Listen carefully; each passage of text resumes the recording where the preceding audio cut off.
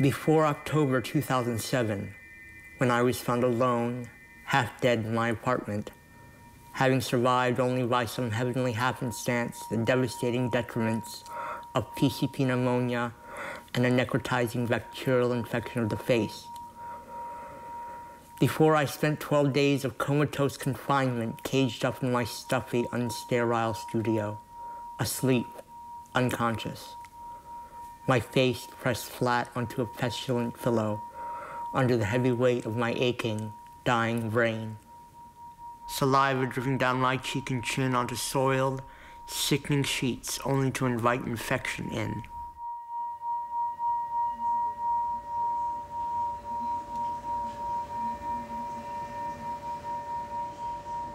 Far before a team of California's leading diagnosticians, doctors, and surgeons fought valiantly, yet failed so sorely to salvage my once cute and charismatic, gorgeous gay boy grin.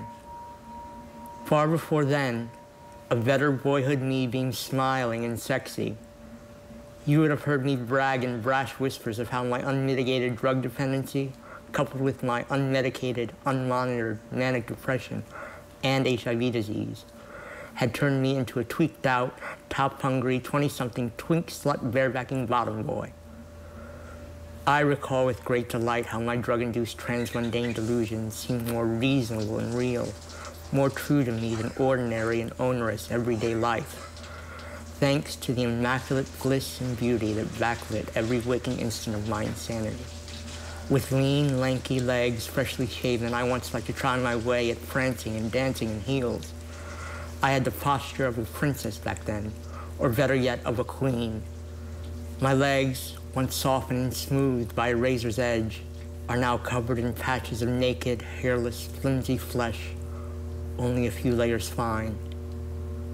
Coincidence smiles slack-jawed, for the large surgical scar that besmears my sorry specimen of the lower left leg seems to be far smoother and softer, far more delicate and ladylike than it ever had been before.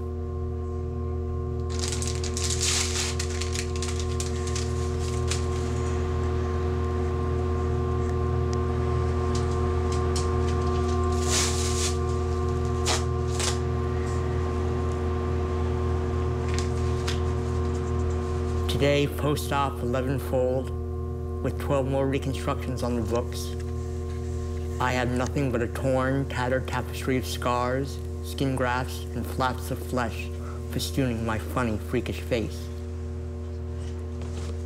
No wonder I've avoided public scrutiny like SARS and swine flu, the plagues which passers-by suppose might sicken me. I've stayed safe, sane, and sober over 1 full year now. And for what reason? Because, despite the ubiquity of my bitterly unbecoming and brutish ugliness, I've somehow retained remnants and remembrances enough of a time in my life when, in my obstinate, obtuse insanity, I discovered the true meaning of beauty.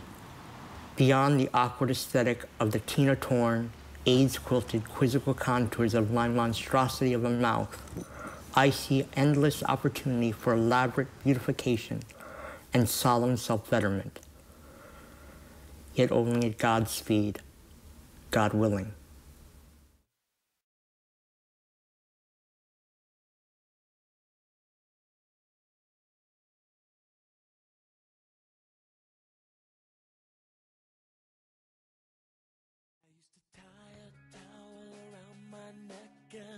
Climb up to the highest step, jump off to see if I could fly. I kept falling on my face, but I always gave it one more try. 'Cause who the hell was Newton anyway? When laws of gravity didn't apply to me, because I was fearless. I was fearless then, and I wanna be fearless again, yeah. Now you say come out and play with me, but My heart's playing hide and seek. What happened to little? I'm so tough. Ran away screaming at the very first sign of love. So what the hell's the problem anyway? It's not that long